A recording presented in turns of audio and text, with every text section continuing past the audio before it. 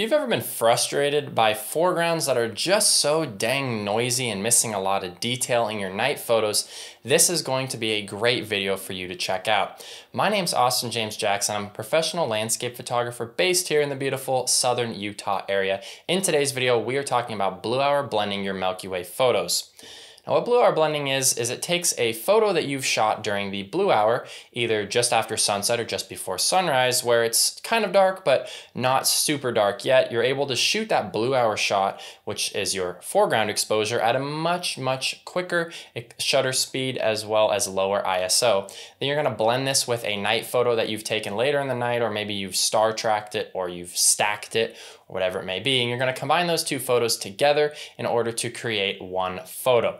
I'm going to show you exactly how I merge that blue hour shot with the Milky Way photo. I'm going to show you how to do it in a way that looks realistic, because I've seen a lot of bad blue hour blends where you can just tell that that blue hour shot was pasted in there and it just looks terrible. So I'm going to show you there's 3 adjustment layers that I use in order to make this all happen, and I use a couple different tools for selecting the foreground versus the background. I'm going to show you it all in this video.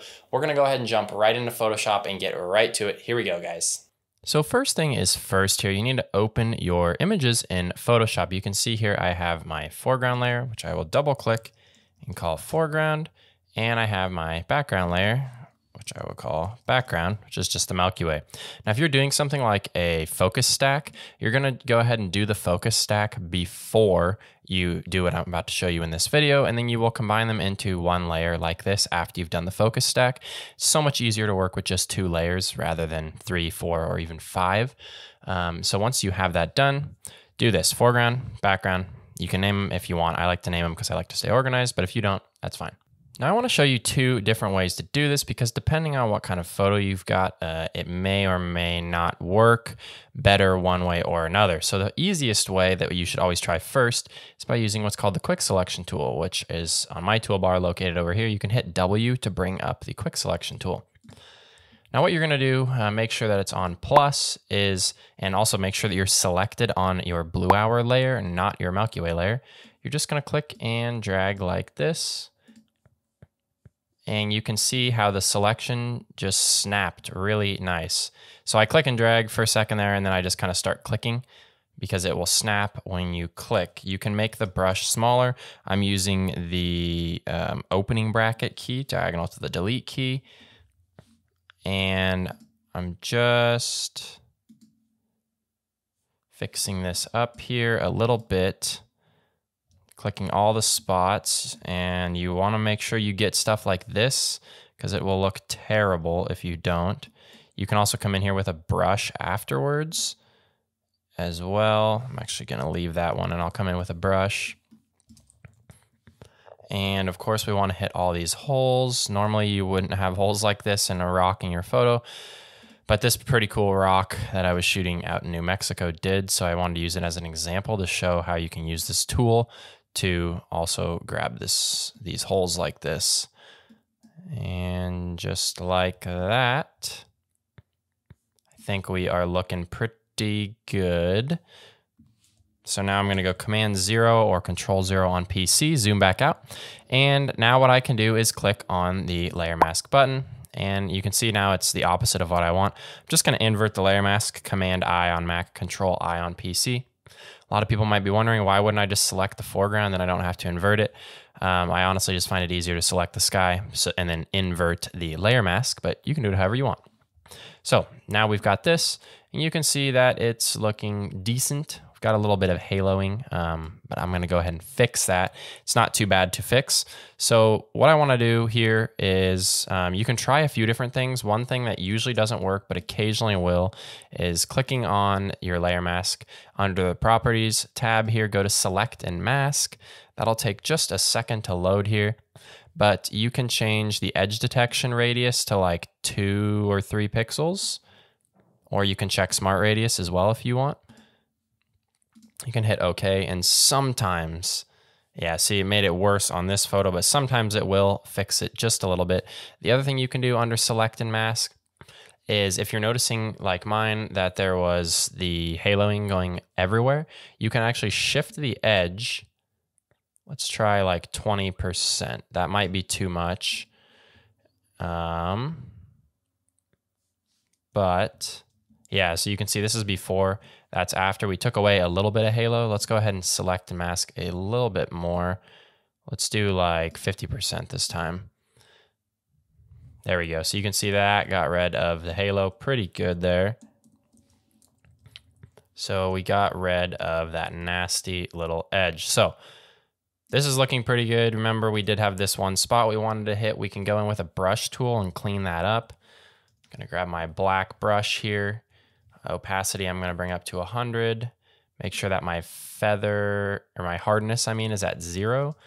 And for stuff like this, you may want to bring the hardness to like 50%. But for a small spot like this, I'm not all too terribly worried about it. That's looking pretty good to me. And okay, so now what you want to do in order to seamlessly blend these, because it's like, in my opinion, at least pretty obvious that I didn't take these two photos together. There's a couple different layers you want to use. And the first thing before I try and blend these, I want to bring the Milky Way into place. So I've got my background layer here. You can see the Milky Way is all the way down here. I took this as a tracked image, so I just put the Milky Way at the bottom, but I want to drag it up in this particular composition. So I'm going to hit Command T to transform the background. We're going to bring this all the way up. And at this point, I could move this around if, like, say I didn't shoot the Milky Way in the correct spot. These two photos were not ones I planned to blend together. I just did it for this video. So this Milky Way is not shot on the same night or the same place or with this in mind. One thing I usually recommend to my clients is when you're tracking your images, always think about where the Milky Way needs to be in your frame. On this photo, it probably would have looked better to have the Milky Way like over here, but that's not gonna work with this photo that I'm using right now. So we're just gonna roll with the punches here and run this somewhere in there, just like that. For the sake of this video, doesn't matter too much just because I'm just showing you how to blend this seamlessly. So now what we want to do here in order to blend these is we need to match these two photos so that they look like they belong together. The way I like to do that is to adjust the foreground to match the sky. So what I'm going to do is bring up 3 adjustment layers here. Those 3 adjustment layers are going to be curves. They're going to be hue saturation. It's going to be color balance. Now you're going to select this curves layer here. Click on this box with a down arrow. That's going to make it so it only applies to the foreground. And you're going to do that to the other 2 layers as well. Now, first thing that I usually like to do is just drop the hue saturation. This photo is not that saturated, so it's probably not all that necessary. But for those of you that have photos of, say, like flowers or something that is colorful, you got to drop the saturation because night photos don't look realistic when you've got like these super vibrant colors in the foreground. They should be pretty dull and muted because it's dark, at least if you want your image to look more realistic. If you don't care, then leave it. The saturation doesn't matter. Totally up to you though. The other thing you want to do is adjust the color balance. This image actually looks pretty good already, but what you would use this for is like, say that the tones were like way too magenta or something. You would want to match the two, the foreground and the sky, so that they have a similar color cast to them, or lack of color cast, whatever you're going for. I feel like right there is pretty good for me. I got rid of that like warm cast and put a little cool cast on to match the sky. Lastly, we're going to use curves here. I like to just click and drag from the center and just darken this up a little bit. Again, what I'm going for here is a realistic look. Now, at the final edit of my image, I'm going to want this to be brighter, but right now I want it to just look like I shot this in one exposure. So I want this to be dark because obviously this wouldn't be super like bright if I actually shot this as a Milky Way exposure. You know what I'm saying? So you can bring this up later, but what you want to do is bring it down for the time being, just to kind of match things up, and you can always bring back that detail later. So this is looking pretty good to me. At this point, if I wanted to make any other adjustments, I could. These are usually the only 3 adjustments I use. I would go ahead and hit Command, Alt, Option, Shift, and E, and go ahead and merge that into one layer on top. And now I have my base layer. I would name this base, and I would start editing from right here. Super simple, quick, and easy. So if this way of blending your image doesn't work, there's one other thing that you can do, and it's a little bit more complex and complicated, but it's something that's nice to know how to do if you've got a little bit more complicated photo that you want to blend, like say there's trees or something that's really difficult to mask. So what you're going to do is actually go up to select, down to color range, and you are going to probably either hit highlights or selected colors. You can try highlights first. Now what I'm looking for is, actually this is going to work really nicely on this image, I think, is a nice contrast of the horizon line. So what this is doing essentially is it is going to be creating a selection, which we're going to use as a mask. You can see how it's doing a nice job selecting the sky versus the rock. So I'm selecting highlights. Conversely, you could just select shadows. Like I mentioned before, I like doing highlights because it works for me, it works for my brain, but then you of course have to invert the mask. Not a big deal for me, just one additional step. So you want to create, you want this foreground to be black and the sky to be white, or opposite. And I'm not worried about stuff like this down here because I can always paint that. I just want to create a nice hard contrast along the edge here. This is looking pretty good to me, and I could drag this out if I wanted, but I think that is looking pretty good.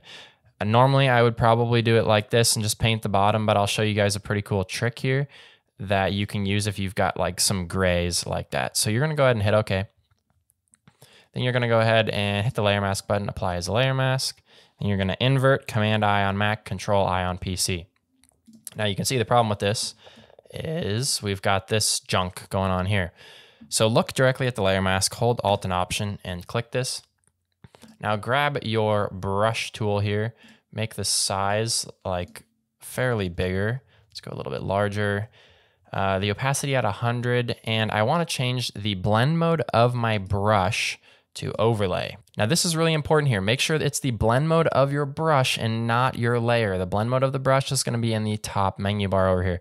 Change this to overlay, and then you're going to paint just like this. Now, can you see how when I paint, I'm painting over this whole central area, but it's only applying paint to the spots that are already partially black. So the way the overlay blend mode works with the brush tool, it'll only adjust colors that are not perfectly black or perfectly white. So it makes it a really great tool for refining your edges and coming in here, hitting stuff like this, because I don't have to worry about painting over the edge. Just like that, it looks good. And then I could come in with white here and touch that up. And if I needed to, I could change it back to normal and touch up anything else. And I'll touch up the top. I'll switch it back to normal to touch up the top because I'm not that worried about this very top of the image because it's not close to any edges. So I'm not gonna have to worry about painting over like I would if I went in down here and did any painting. So that looks pretty good to me. Now we'll go back. Once again, you can see it's looking great. And we actually, by using this method, which you could see is a little bit more advanced, we actually avoided all that ghosting, that haloing that we had last time. So that's huge because then it saves us one extra step. I don't always see that haloing. Occasionally I do. This was one photo where it was. Usually you see that in photos where the exposure is probably a little too bright during the blue hour, but of course, not a big deal. You can fix it. Then again here, you would use the same 3 layers. I'm going to go hue, saturation, color balance, and curves. And I would do the same thing. I'd maybe, and I would hit the down arrow, of course. I'd drop the hue, saturation. I would increase the blues a little bit. And then I would darken it up. And there you have it. Once again, you're going to merge all visible, Command, Alt, Option, Shift, and E on a Mac. That'd be Control, Option, Shift, E on a PC. Then we have our background base layer. And now you're good to apply the rest of your Milky Way edits. Alrighty guys, thank you so much for checking out this video. Really hope it was helpful for you guys. If you have any other questions or you have some techniques you like yourself, let me know down in the comments below. I love hearing from you guys. And as always, if this video helped you, please make sure to leave a like and subscribe. It continues to help me to grow my channel, to help you guys become better photographers. That's always my goal. Thank you guys so much for checking out this week's video. We'll see you guys next time. Bye-bye.